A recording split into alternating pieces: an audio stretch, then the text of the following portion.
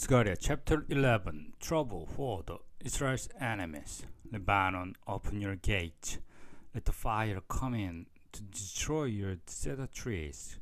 Cry, you cypress cities, cypress trees.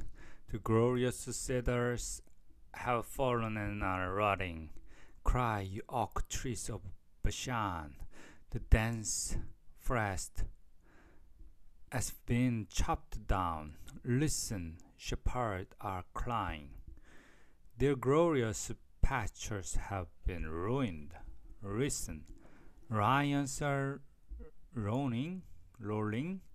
The forests of the Jordan Valley are no more to be found.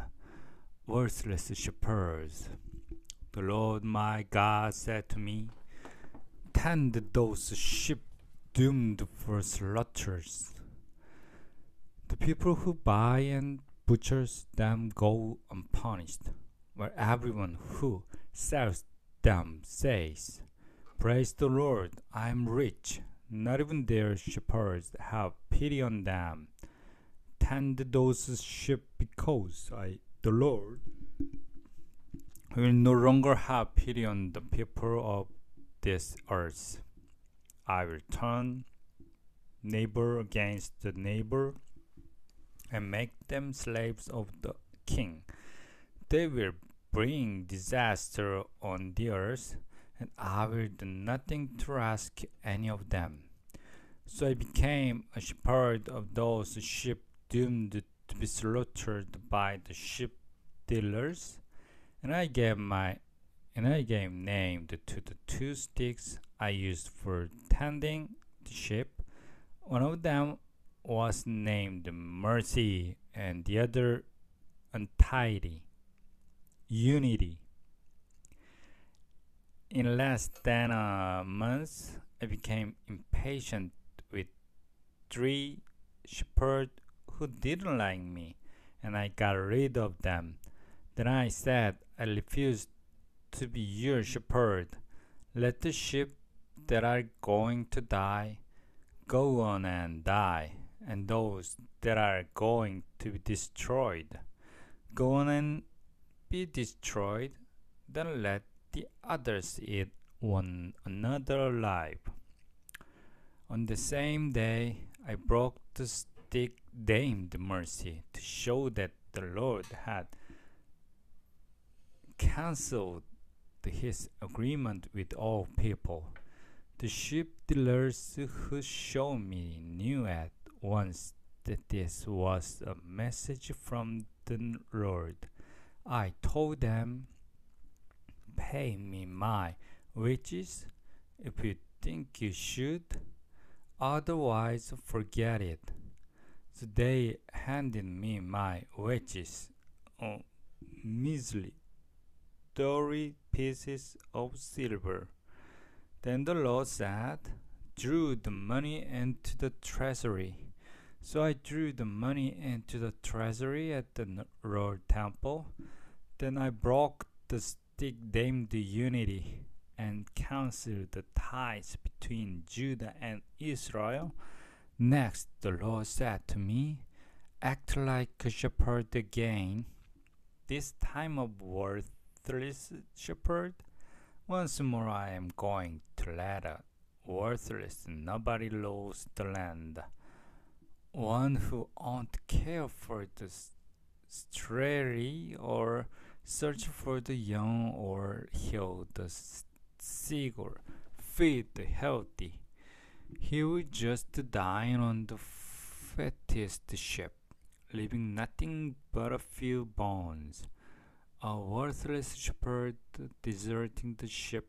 I hope a sword will cripple your arm and blind your right eye. Zechariah chapter 12 Victory for Jerusalem. This is a message from the Lord about Israel. I am the Lord. I stretched out the heavens. I put the earth on its foundation and gave breath to humans. I've decided that Jerusalem will become a bowl of wine that makes the neighbor bring nations drunk. And when Jerusalem is attacked, Judah will also be attacked. But I will turn Jerusalem into heavy stone that crushes anyone who tries to lift it. When all nations on earth surround Jerusalem, I will blind every horse and make them panic, and every rider will be confused. But at the same time, I will watch over Judah, that every clan in Judah will realize that I, the Lord, the powerful, am their God, and that I am a source of their strength.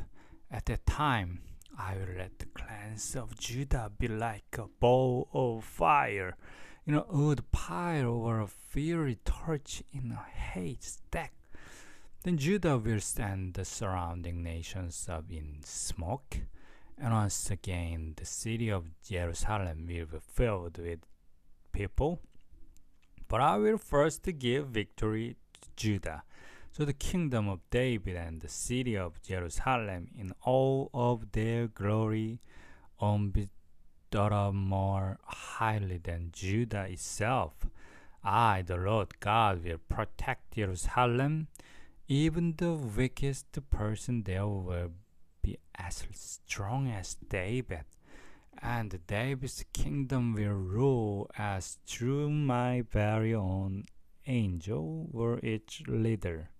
I'm determined to wipe out every nation that attacks Jerusalem, mourning for the one priest with the spear.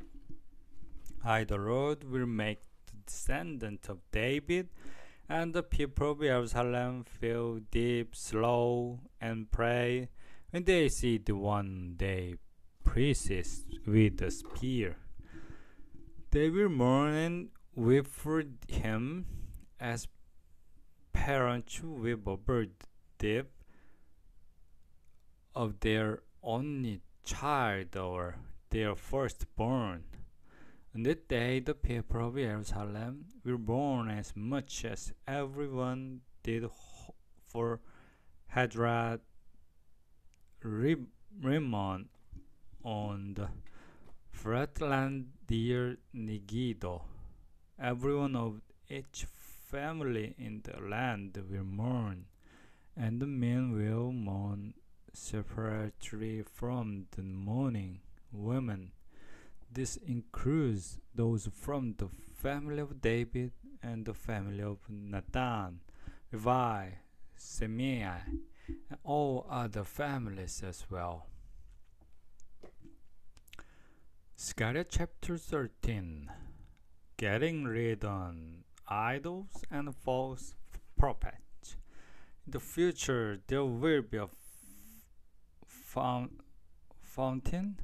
where David's descendants and the people of Jerusalem can wash away their sin and guilty.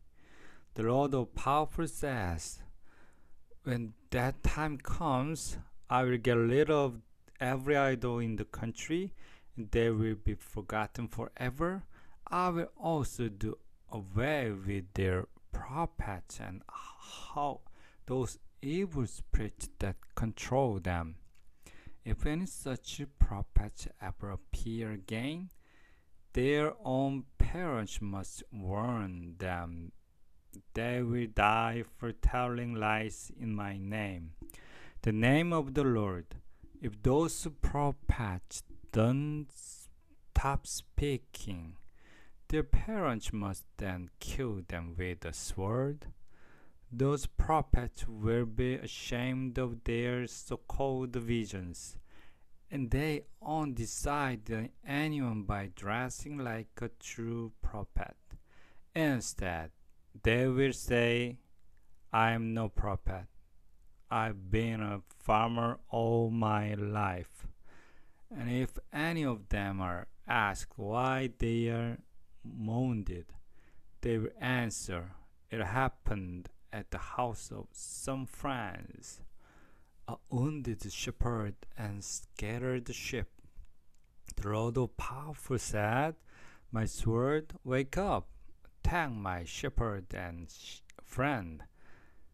Strike down the shepherd, scatter the little sheep, and I will destroy them. Now, now here in the land, will more than a third of them be left alive. Then I will purify them and put them to the test. Just as gold and silver and purified and tested, they will pray in my name. I will answer them. I will say, 'You're my people,' and they will reply, 'You Lord are our God.'" Zechariah chapter 14. War and victory the Lord will have his day, and when it comes, everything that was ever taken from Jerusalem will be returned and divided among its people. But first, he will bring many nations to attack Jerusalem. Homes will be robbed, women raped, and half of the population dragged off, though the others will be allowed to remain. The Lord will attack those nations like a warrior frightened in battle. He will take his stance on the Mount of Olives east of Jerusalem, and the mount will split in half, forming a wide valley that runs from east to west. Then you, people, will escape from the Lord mountain through this valley, which reaches to Azal. You will run in all directions, just as everyone did when the earthquake struck in the time of King Uzziah of Judah. Afterward, the Lord my God will appear with his holy angels. It will be a bright day that unturned cloud of cold, and Lord have decided when it will happen. This time of unending day, in both summer and winter, life-giving streams will flow from Jerusalem, half of them to the Dead Sea in the east and half to the Mediterranean Sea in the west. Then there will be only one Lord, who rules as king and whose name is worshipped everywhere on earth.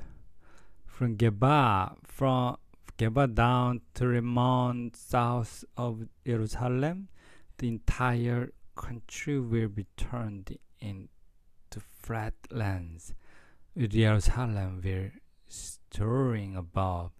Then the city will full of people from Benjamin Gate, Old Gate Place, and Hananel Tower in the northeast, the part of city over the corner gate in the northwest, and down to King's Wine Press in the south. Jerusalem will always be secure and will never again be destroyed. Here is what the Lord will do to those who attack Jerusalem while they are standing there. He will make their flesh rot and their eyes fall from their sockets and their tongues drop out. The Lord will make them go into frenzy and start attacking each other, until even the people of Judah turn against those in Jerusalem. This same terrible disaster will also strike every animal nearby, including horses, mules, camels, and donkeys. Finally, everything of value in the surrounding nations will be collected and brought to Jerusalem: gold, silver, and piles of clothing. Afterward, the survivors from those nations that attacked Jerusalem will go there each year to worship the King, the Lord all powerful, and to celebrate the festival of shelters. No rain will fall on the land of anyone in any country who refuses to go to Jerusalem to worship the King, the Lord all powerful. This horrible disaster will strike the Egyptians and everyone else who refuses to go there for the celebration. At the time, the words dedicated to the Lord will be engraved on the bells worn by horses. In fact, every ordinary cooking pot in Jerusalem will be just as sacred to the Lord all-powerful as the bowls used at the altar. Any one of them will be acceptable for boiling the meat of sacrificed animals, and there will no longer be need to sell special pots and bowls. Amen.